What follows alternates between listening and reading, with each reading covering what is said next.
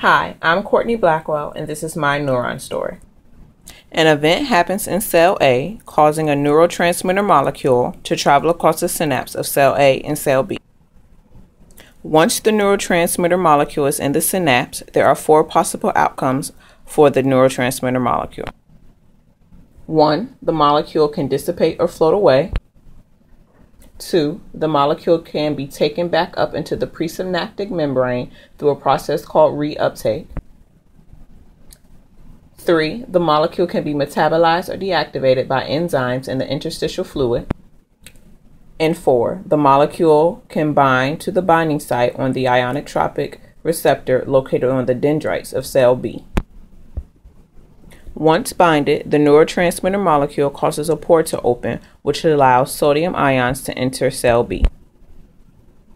The sodium ions are able to pass through the pore into the cell because of 2 forces acting on it: electrostatic pressure and osmosis. Here we see that the sodium ions are more concentrated outside of the cell. Once the pore is open, the sodium ions are going to want to move inside of cell B to reach equilibrium. Electrostatic pressure is needed for the sodium ions to reach equilibrium. This oscilloscope reading shows the positive movement of the sodium ions into the neuron. At first, there is a short burst of depolarization, excitatory postsynaptic potential, or EPSP for short.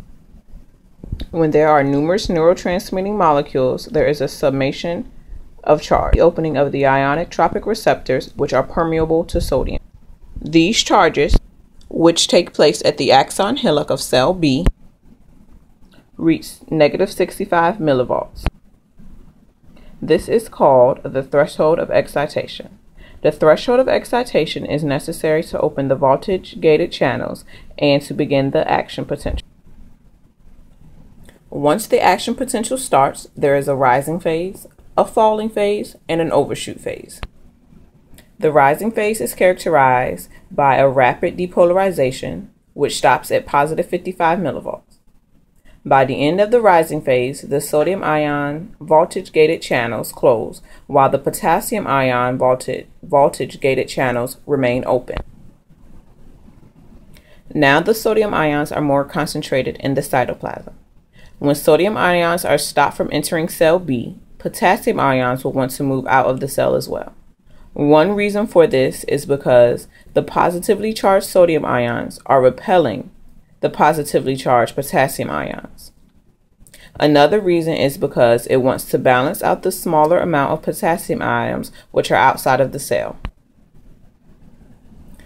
Once the potassium ions are out of the cell, there is a massive hyperpolarization, which is also called the falling phase of the action potential.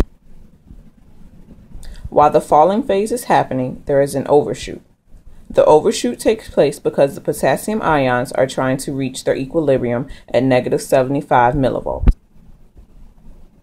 To get the cell back to resting membrane potential, or rest, the sodium-potassium pump activates and begins to pump out the sodium ions while drawing in the potassium ions. The action potential travels the axon by solitary conduction. Solitary conduction is when the charges jump from node of Ranvier to node of Ranvier, the spaces between the myelin sheath. Once the action potential reaches the end of the axon terminal, the calcium ion enters the cell and signals the movement of the vesicles containing the neurotransmitter molecules to the edge of the presynaptic membrane of cell B. The vesicles that move to the presynaptic membrane merge with the membrane and then create an omega complex. After creating the omega complex, the neurotransmitter molecules are emptied into the synapse of cell B and cell C, which starts the process all over again.